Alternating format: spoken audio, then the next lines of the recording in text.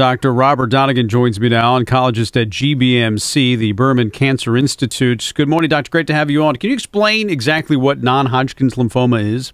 So non-Hodgkin's lymphoma, as the governor said, is a cancer. It's a cancer of the lymph system, which is the immune system that we have to help protect us from getting infections or to fight infections.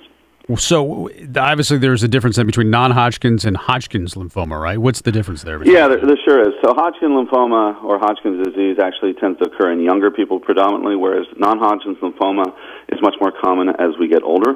There's about 70,000 cases of non-Hodgkin's lymphoma diagnosed in the United States every year. So it's actually more common than Hodgkin's disease as well. Is either one of them worse than the other? Overall, I think Hodgkin disease, Hodgkin lymphoma is a bit better, a higher likelihood of being cured, but non-Hodgkin's lymphoma can oftentimes be cured as well. So it affects your ability to what, fight off diseases then and fight off infections, essentially? Yeah, so the disease itself can do that, but also the treatments that are necessary in order to hopefully eradicate the disease can also temporarily make somebody more vulnerable to infections too. So, but if you have this kind of cancer, are you more prone to getting infections like colds or viruses because of the cancer? Yeah, you sure are, especially, again, because of the treatment that can sort of knock one of the legs out of your immune system while fighting the disease. Does that have an effect on the chemotherapy that you give the patients? No, it doesn't. I think the chemotherapy is pretty standard.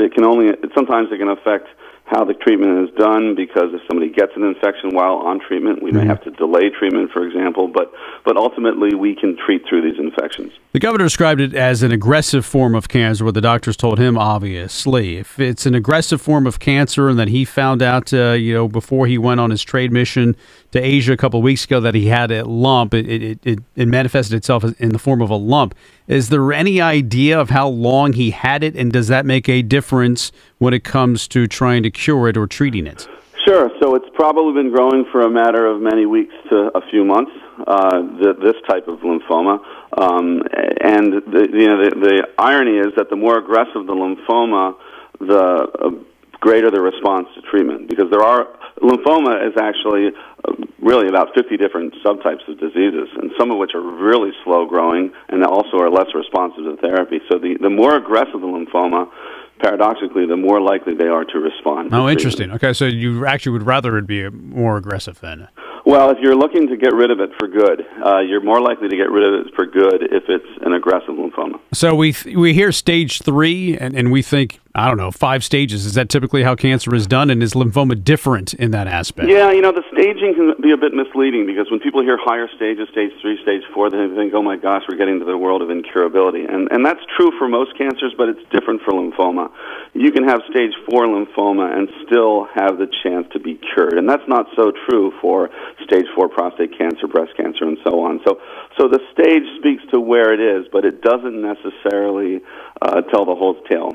And what is typical? I know you can't get specifically into the governor's case, but typically for someone who has stage 3 non-Hodgkin's lymphoma, the survival rate? Well, it varies on the type. He has an aggressive form, and if you look at the overall survival for aggressive lymphomas, somewhere in the 60 to 70% range, that's where we tend to think of things. That's the long-term survival, and frankly the cure rate for this disease. Well, that's a pretty good rate then. All right, before I let you go, he's the governor of Maryland. Obviously, he has an important job. Typically, 18 weeks of chemotherapy, that seems like a lot. He's going to go through highs and lows. How do patients respond usually to this form of chemotherapy? And do they miss work? Or are they tired? Are they incapacitated? Just a general sense of how patients typically respond to this kind of treatment. So in my practice, I encourage my patients to work. I think it's very important for patients to be able to work through treatment. I think psychologically it's very good to be engaged in other things. I think it probably makes the experience of treatment better for the patient. So I think his desire to stay engaged as the governor is a really healthy thing to do. There are days that he's going to have to slow down. He's not going to work on the days that he's being treated, because he's going to be spending those times in the hospital or in the clinic. There may be days after treatment where he feels a bit more tired and maybe a bit nauseated and would be better served working from home. But I think it's going to be important for him to continue to stay engaged and to work. I think he's going to do better in the long run, psychologically and probably physically as well. Dr. Donegan, great to have you on. We really appreciate it. Absolutely. Let's all wish him well. Absolutely. Dr. Robert Donegan, GBMC oncologist at the Berman Cancer Institute here on WBAL.